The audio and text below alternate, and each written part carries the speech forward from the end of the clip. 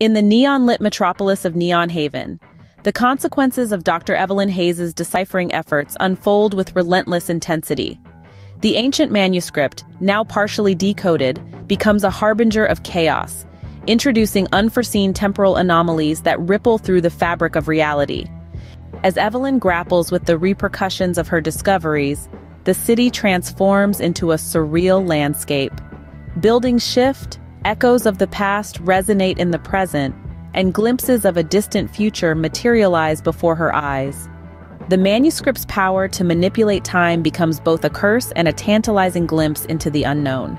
Unaware of the impending temporal turbulence, the city's inhabitants navigate a distorted reality. Everyday scenes become surreal, and the once familiar streets take on an otherworldly quality.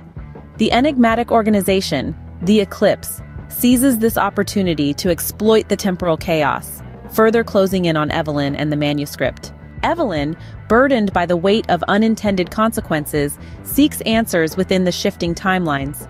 The manuscript, now a conduit of temporal energy, pulses with an otherworldly glow.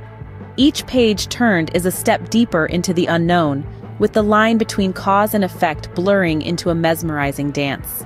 As the Eclipse's influence grows, Evelyn's pursuit of understanding becomes a race against time itself. Shadowy figures lurk in the corners of her perception, and the city's distorted reality becomes a maze of uncertainty. The manuscript, once a source of enlightenment, now holds the key to restoring order or plunging the world into perpetual chaos. In the midst of the temporal turmoil, Evelyn discovers a hidden nexus point, a convergence of past, present, and future. The manuscript's power intensifies at this nexus, presenting both an opportunity and a grave risk. The Eclipse, recognizing the significance of this revelation, accelerates their efforts to seize control of the temporal nexus.